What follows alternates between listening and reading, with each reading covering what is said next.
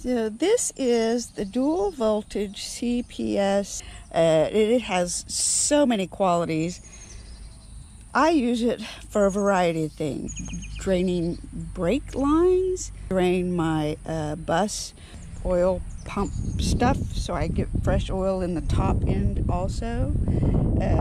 And this morning I am going to be sealing up my canning jars with it.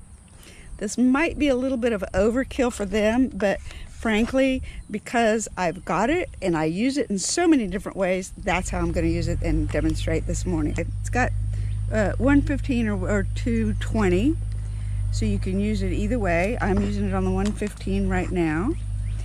I'm sealing up my dry food.